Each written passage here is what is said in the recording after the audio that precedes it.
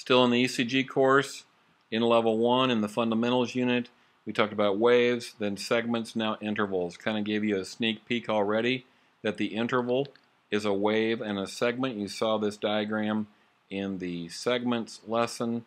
Now pay attention to the PR interval and the QT interval. And look at where those start and stop. So the PR interval starts at the start of the P wave and ends at the Q, or start of the R wave, if there is no Q, the first part of the QRS complex.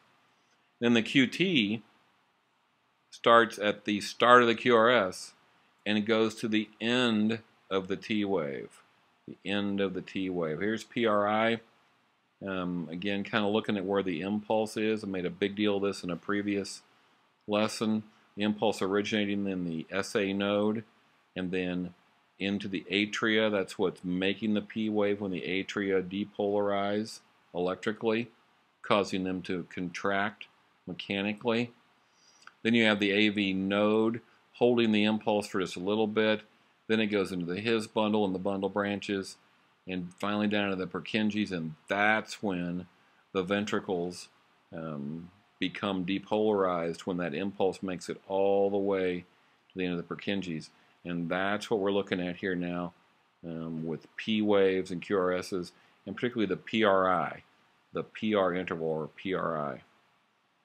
R to R interval we talk about sometimes, particularly when we're looking at regularity of a rhythm.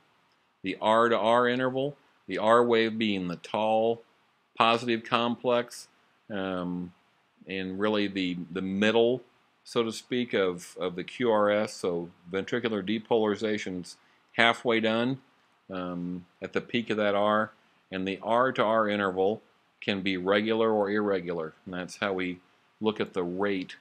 Look at the regularity of a rhythm, and the R to R is also how we calculate rate. So R to R would be a good one for you to know. QT I kind of talked about.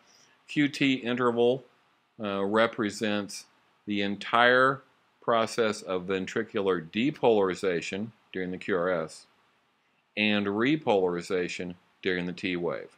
So a QT looks totally at the ventricle's activity from it depolarizing and contracting to repolarizing and reloading. QT interval.